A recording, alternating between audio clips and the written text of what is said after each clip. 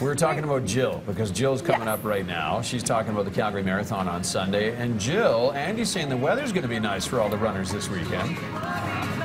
That is good news, and bringing the thunder here with the help of some kids who are gearing up here for the Scotiabank Calgary Marathon. And we do want you to go out and cheer the runners on Sunday. There are lots of different places that you can plot yourselves, and participants like Martin Parnell, who is a great friend of the show that we know very well as a Right to Play ambassador. Good morning to you. Hi, Jill. How's it going? It's great. Great to see you, as we know that your story has taken a little bit of a turn from, well, let's call it 2010, when we first met after you ran 250 marathons that year. So tell us a little bit about what's happened for you in the last couple of months. Yeah, I completed my Quest for Kids at the end of December. I did the 10 quests and raised over $1 million, which was fantastic. I went on a trip in February to Winnipeg and was diagnosed with a clot on the brain.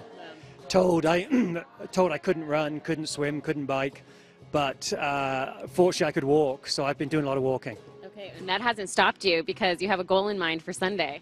Yeah, I'm shooting, I'm going to do my very first 5K walk with my wife Sue. So I'm kind of excited. Yeah, last year was the 50K Ultra. This year will be the 5K walk, and I'm just glad to be able to do something. Absolutely. And how important are those goals for you in your recovery? Yeah, I think it's critical. You know, when you're thrown a curveball and life kind of hits you to the side, I think you've got to find something that you can control. And when the doctor said I could walk, well, that was it. I just got out and I set myself a target of 500 kilometers before the 5K walk on Sunday, and I'm going to hit it on Saturday. So it's just the way I work, and yeah, it's great to be able to get out. Okay, well, congratulations to you, and I'm sure many Calgarians will be cheering you on, and there are lots of places that you can plot your spot. So Jess is joining me here, and you'll be in the East Village, so tell us what's going on there. Yeah, so in the East Village, for the past 4 years, we've had the East Village Spirit Hub. We'll be doing that again this year.